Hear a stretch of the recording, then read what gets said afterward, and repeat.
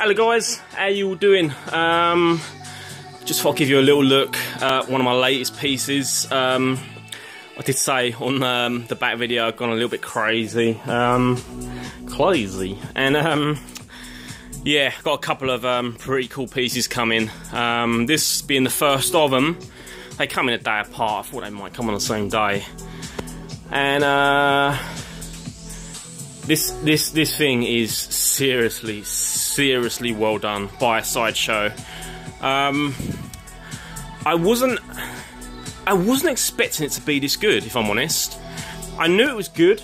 I knew it'd be good, sorry, because I like the 42 and I like the Patriot, and I've had two other Ironman busts by Sideshow before in 1-to-1 scale, so I really like them. I just think that you know, it kind of just, they're very accurate, and you know, if you get a good one, it just looks like you've got part of the suit, you know, in front of you, and that's what really appeals to me. But with the 42 in particular, and its sheer size, with the shoulder bells included, I thought I might be a little bit underwhelmed by getting this, and I've been after this one for quite a while. I missed out twice, in fact.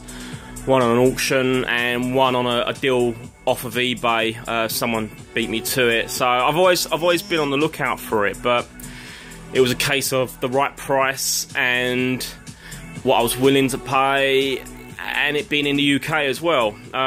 So this one came up. Managed to get it for a really decent price. And like I say, it was. I didn't think it was going to be this good, if I'm honest. I just thought, because of the sheer size of the 42, to get something else after that that's going to be a little bit smaller might not kind of do it. Totally wrong. This thing surprised me. I'll try and show you why. So, as we come round, firstly, this thing is heavy. It is like got some serious weight. I don't know whether it's heavier than the Patriot. That's the heaviest, one of the heaviest busts I've actually, you know, held. It is like, it's got some serious weight to it. This is probably on par, if not heavier. So the sheer weight of it is quite, you know, it's quite deceiving, really. It is really heavy. The most impressive thing about this bust is the execution of it. And in particular the paint job. The paint job's nothing like what I thought it was going to be.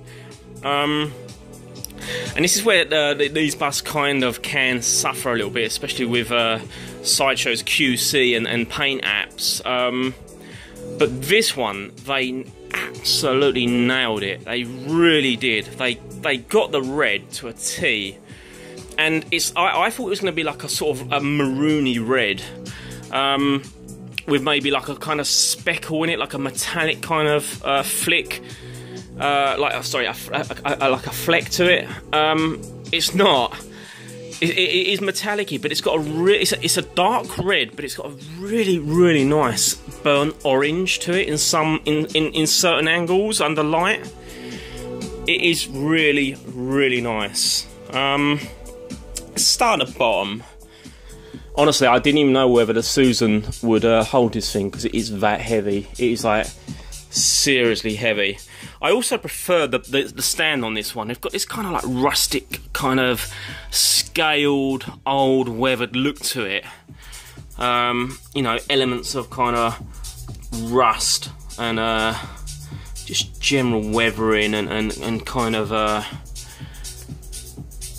It looks kind of lime scally, you know, when you kind of look inside your kettle and you've got that kind of lime scale texture. That's exactly what it looks like, and I really like it. I think it looks, I think that looks better on this one than the other two stands. So yeah, that was a nice kind of touch to it.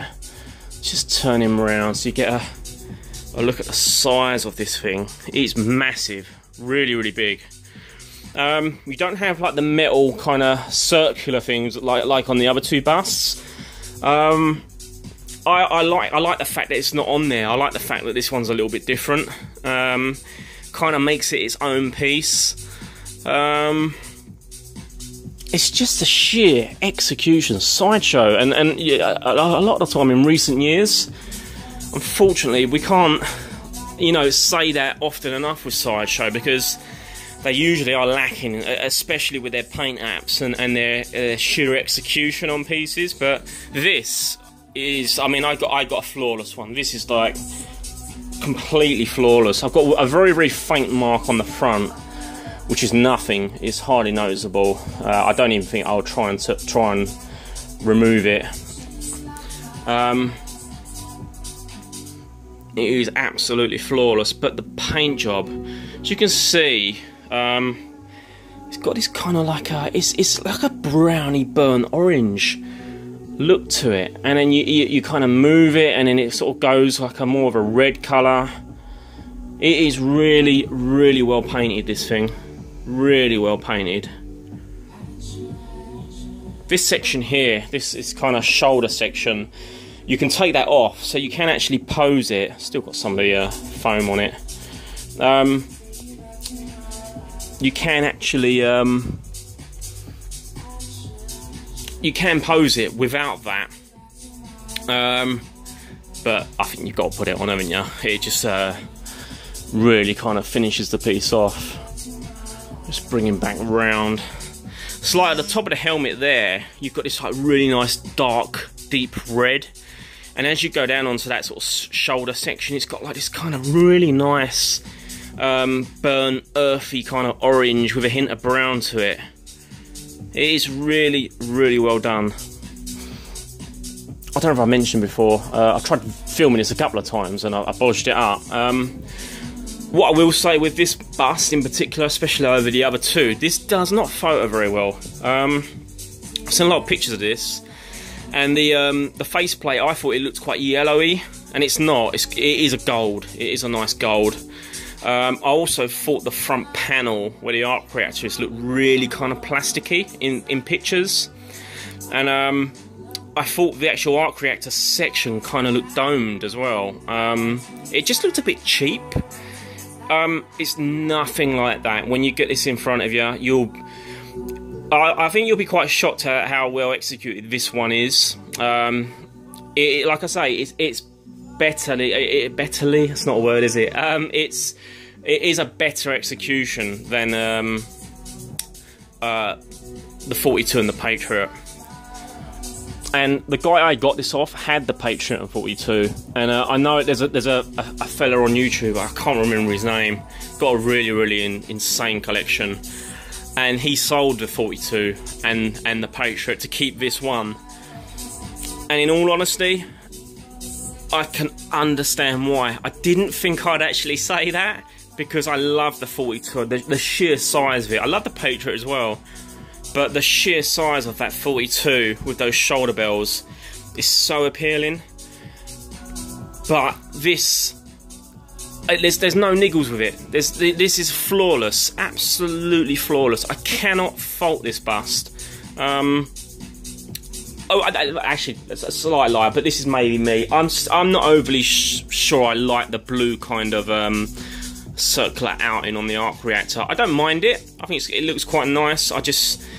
I'm not bothered here or there. I think if it was white, it might look better. I don't know.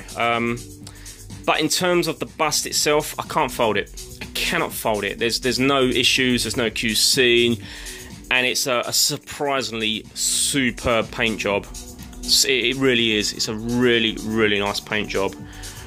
Let's try and get in quite close. Work our way down.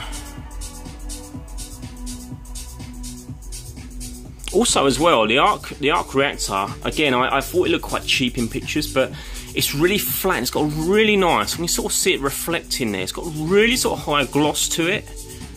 So that's nice as well. It looks premium. It looks quality. What I'll do, I will just do a quick pause, and we'll get them all lit up. So we'll have a little look. So give me a second. Okay, here we go. So just got him all wired in. Have another little look as we just go up and down. So just bear with me. Probably be a bit of camera shake because I'm quite close to this. I'm doing one-handed on my phone. just flick that and there you go. Step back and there it is. Really, really nice bright LEDs. Again, same with the other two busts. With the arc reactor, with the light on, it takes away a lot of the blue. It just gives a nice kind of, just a hint of blue. I quite like that actually. I quite like the way it kind of changes as you put the light on. I was looking at Sean's videos. He got this recently on YouTube. He's got an insane collection. And I think he's got one of the covers for the arc reactor that I got for the 42, but a slightly different design.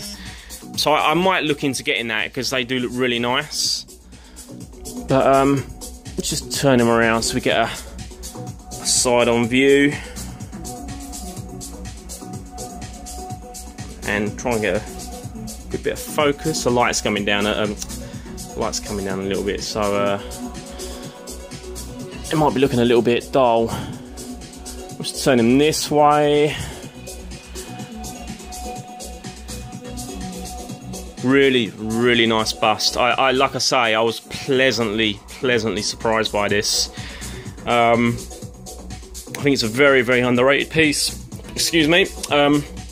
Yeah, I think it's very, very underrated. Let's have a little look at the helmet. Bring him back round.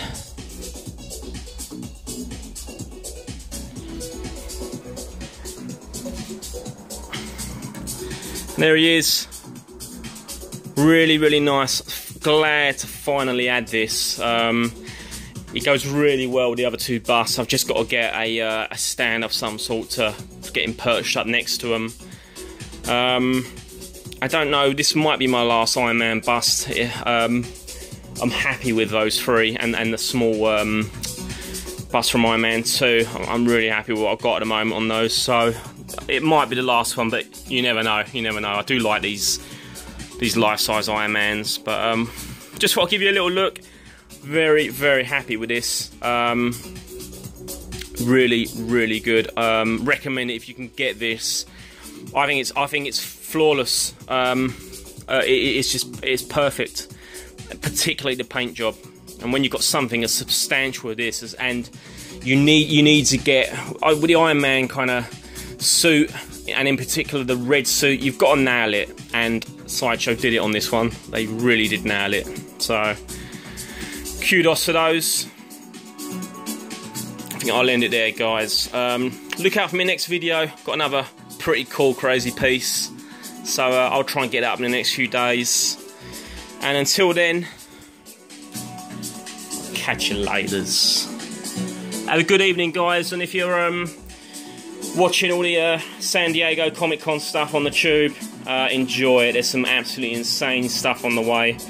I don't know about you guys, but the most impressive thing and surprising thing I see was that ECC Gremlins 2. Ah, man, that just looks so good. I may have to get that. But enjoy it, guys. Have a good weekend. Catch you on the next video.